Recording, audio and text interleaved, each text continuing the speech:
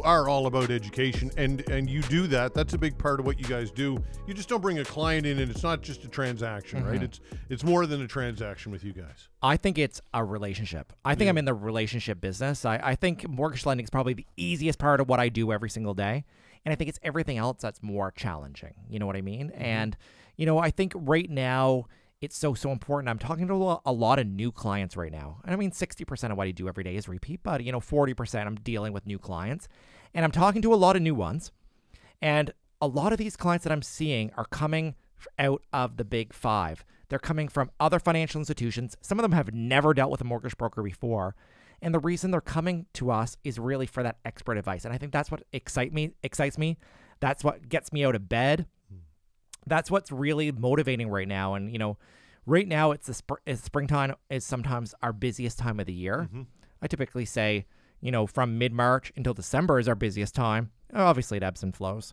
But we can certainly tell you there is a big uptick in the amount of transaction, at least we're seeing on our end. So. Okay, this may seem a bit basic, but again, we have new listeners all the time. What is the difference between a broker and somebody that you would go see in a bank? I think that's great. And honestly, people still ask me every day. Right. You know, when I started 19 years ago, I think people weren't as familiar with mortgage brokers. I think that consumers thought, really you go to a mortgage broker when you can't be approved at your bank. Now we're really seeing the customers that are very savvy. They want the expert advice. You know, sometimes they want a more aggressive rate, and they really want to make sure that they're getting, you know, the best setup for their situation. Sometimes it's so easy just to sign your renewal. Sometimes it's easy to deal with that bank that you're dealing with on your day-to-day basis. But I think the big thing is that there is more variety out there and I think there's more differences between lenders today than there are similarities. And I said that to a client today. Even over the last 4 or 5 years, there are more differences than there are similarities. And, the rate that one lender gives is going to be maybe very different from another lender. The product from one lender might be very different from the product with another. So I think that's what you need to remember, especially if you are, looking to maybe change your setup, or if you're on at renewal, or if you need some advice. I think it's really important right now to seek the advice of an unbiased mortgage professional because there's just so much going on. Even when we think about the economy, we think about inflation and the interest rates. Not everyone's still having a great time, but the clients that I'm seeing, people are getting through. And I think here in Atlantic Canada, we're so good at paying our mortgages.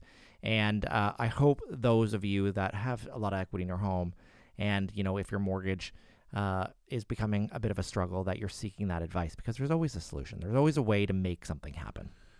Yeah, one of the things that I wanted to ask you about when people are closing and they're buying, people who have the existing homes there's a cap system on the property tax, so that the assessment is not reflective of a big jump. Right. But when you buy a home, that cap doesn't apply. So that people paying a pretty hefty property bill, is that a conversation that you make sure people are cognizant of that? I say it all the time, especially when people are buying a new home, and I look at the property tax bill and I'm like, oh, you're buying a home for $600,000 and the property taxes are $2,000 a year. Enjoy it while it's low, because we know that's not going to be low forever. So there's a couple of things that impact property taxes. Obviously, one is the assessment, and that is done in Nova Scotia by Property Valuation Services Corporation. Yes. The other thing that's really impactful to the property taxes is the tax rate. We've talked about this before. Many municipalities have been edging up that tax rate because just the cost of operating these municipalities have gone up, just like the cost of, our food and our fuel has gone up with inflation. So a lot of people are paying a lot more property taxes now than they were even a couple years ago.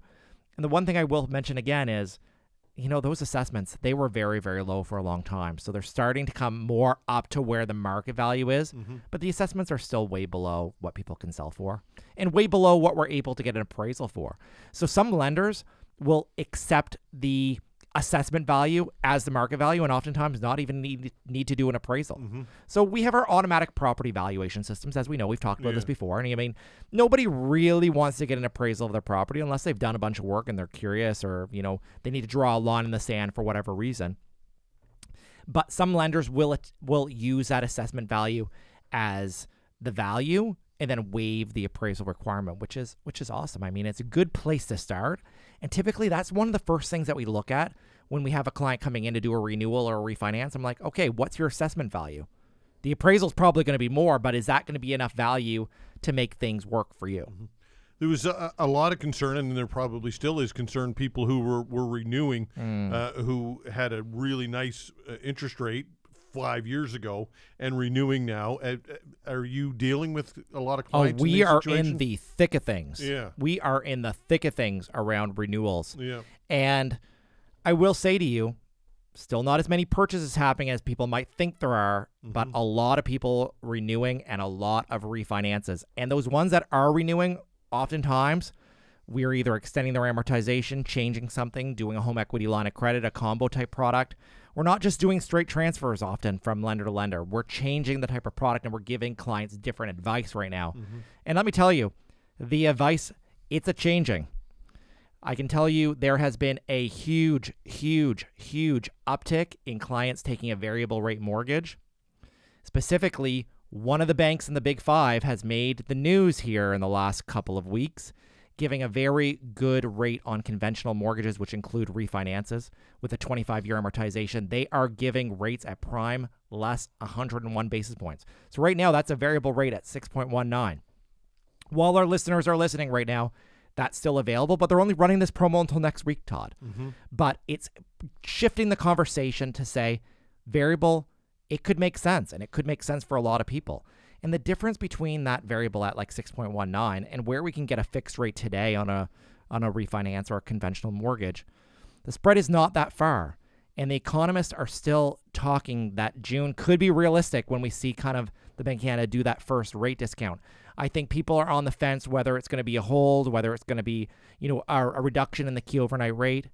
But I will still go out on my sword, like I said here a couple months ago. I think by the end of 2025, we're going to see the key overnight rate down like 200 basis points. Well, you've been a proponent of the variable rate ever since I've been having conversations with you. And for us, probably about 60% of our clients are in a variable, 40% are in fixed. Historically, 60% are in fixed. So I think more of our clients have taken variable like over the years because, they're here with me. They are hearing us on the radio. They're seeing us on Facebook. They're getting SMS from us and emails from us, and they're more comfortable. They're more educated around the variable. The last 18 months, people have not done better than they have on the fixed. But if we look at where things have been over the last several years, it has been less.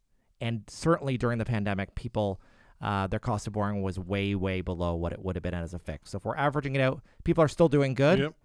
And I really think over the next 6, 12, 18 months, we're going to see the rates less.